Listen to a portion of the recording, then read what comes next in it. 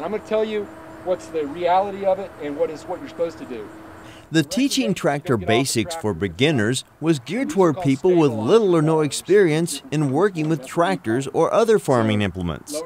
That description fits Sean Burns and his wife Trish Estes.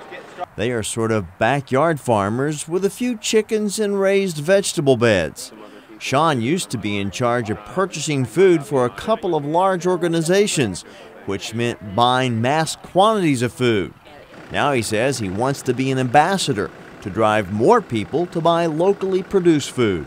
Just normal people kind of breaking through the learning curve and getting involved. So definitely it's an art that is getting lost as generations pass. So Absolutely. Being able to use farming principles and things like that I think is very important, especially to our generation. Trish, like all the women and men in the workshop who wanted to do so, were able to hop on a tractor, learn how to operate it, and take it for a drive around the farm, which was the goal of the workshop.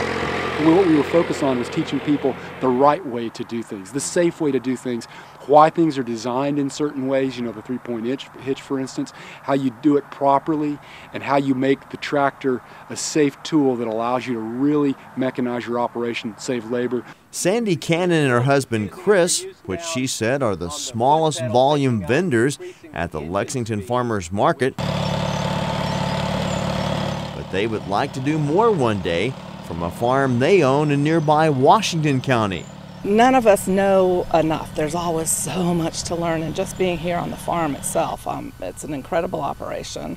And then just actually being able to see all of these different tractors in their different configurations, their different sizes, being able to get on them. The people attending this workshop have little to no farming experience, so it's important to give them a baseline of knowledge. But also it's important to teach them about the safety aspect of being around farm equipment. And really for us, safety is an attitude. It's the way you have to approach every aspect of farming because there's so many ways that you can hurt yourself. But the game becomes, can you think it through before you put yourself in a situation, or can you know as you're analyzing each situation you're going into where the possible ways that you can get hurt are. And these are called hitch pins.